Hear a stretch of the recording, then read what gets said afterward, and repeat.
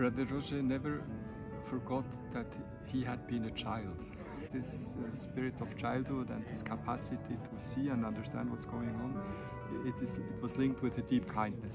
That because of seeing things as they were, but seeing them in the light of that child's trust, I think that gave him this deep kindness. He liked to bring out of the people what is very important in their life.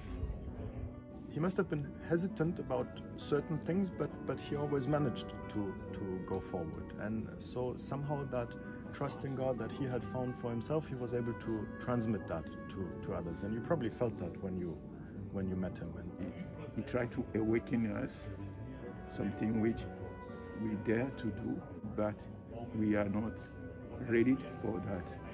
We can do, but we are not ready. And he tried to awaken that in us. So if I can explain to someone who Brother Roger is, he's a founder of a community who he wanted to be the call of Christ for the church, to find the unity in the human family and in the church. He wanted to be available and spend time together with visitors and with brothers, and both was very important for him. I know also that it has been very difficult in certain moments at the beginning, but also later on. And I'm so grateful that he didn't give up.